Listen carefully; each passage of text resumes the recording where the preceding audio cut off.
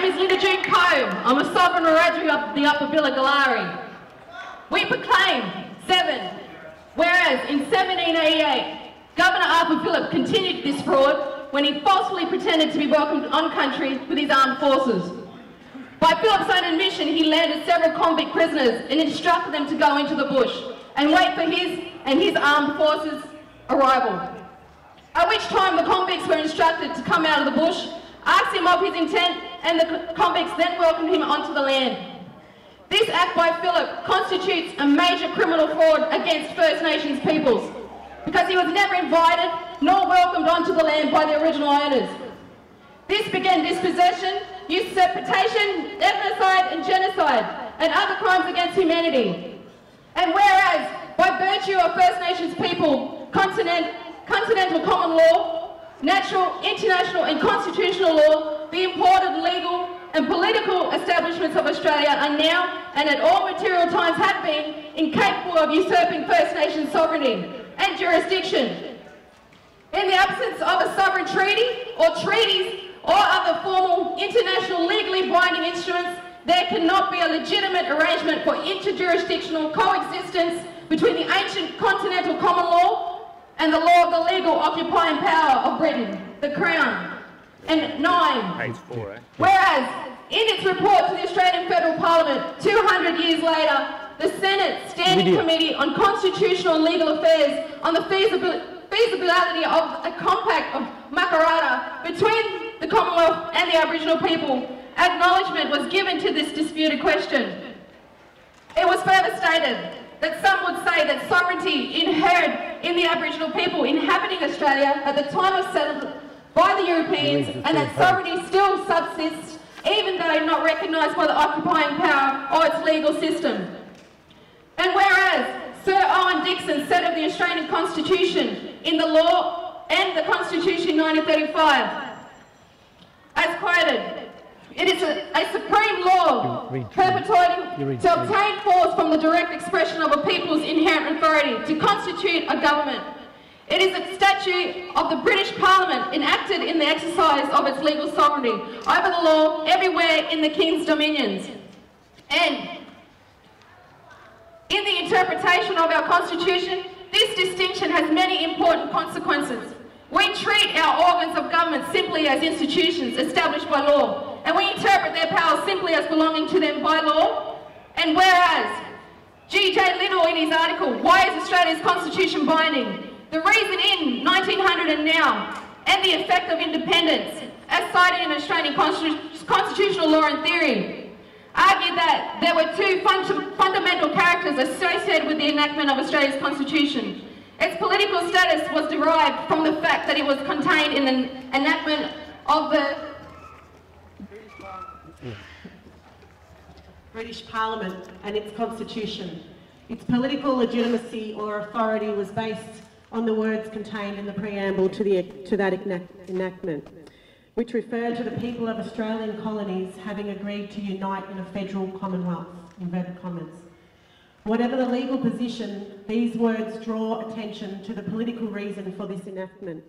The document having been in a large measure approved by the people of Australia, even if the number of persons who actually voted was only 60% of eligible voters.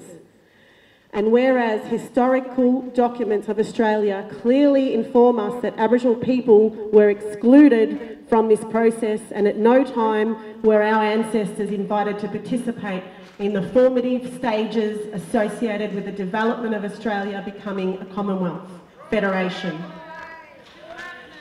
By virtue of this, the de jure sovereignty and independent jurisdiction of Aboriginal nations and peoples are legal facts. And whereas to this day, Aboriginal peoples continue a process of resistance, incarceration records clearly demonstrate the level of resistance and civil disobedience. This resistance is and will remain justifiable acts of resistance upon a national enemy, as in Regina versus Tunku, Muhammad, Saad, international law cases, not a lawyer.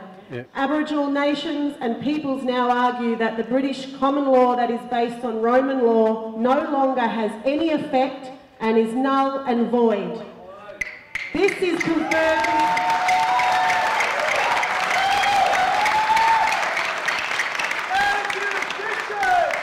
This is confirmed in the recent decision of the South China Sea case of the International Court of Justice.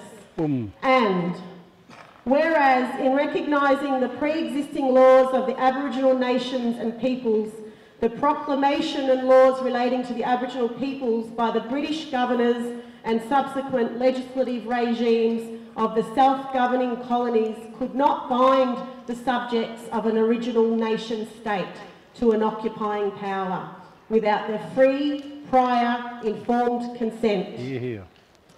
And whereas Australian governments continue to operate ultra vires outside the law and in violation of the international law as it was in 1788 and as it is today.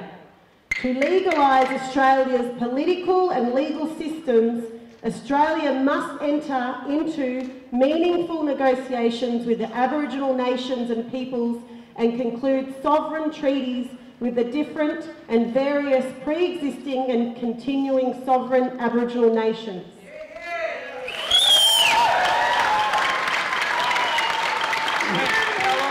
And whereas no amount of judicial ratio decidendi, reasoning by judges for their rulings, can take away the legal fact that, as found in Mabo number 2, Aboriginal law and culture survived imposed British sovereignty and thus places a caveat over all British land tenure title across the continent. And whereas Aboriginal nations and peoples argue that at the time of invasion there was no legal acquisition of land and or of any convenient situations, usurping and taking lands of other First Peoples whose title is now proven to be legal under the ratio decidendi of the judges of the High Court in Mabo number 2 must also be found to be illegal, since the usurpation was done without their informed consent, thus confirming Blackstone's legal interpretations of English law as it stood in 1788. And whereas Aboriginal peoples therefore assert and argue that the Commonwealth of Australia has been in continual violation of international law since the colonisation of this country, according to the Blackstone's commentaries that read. English law. Stop it. English law becomes the law of another country either upon settlement by English colonialist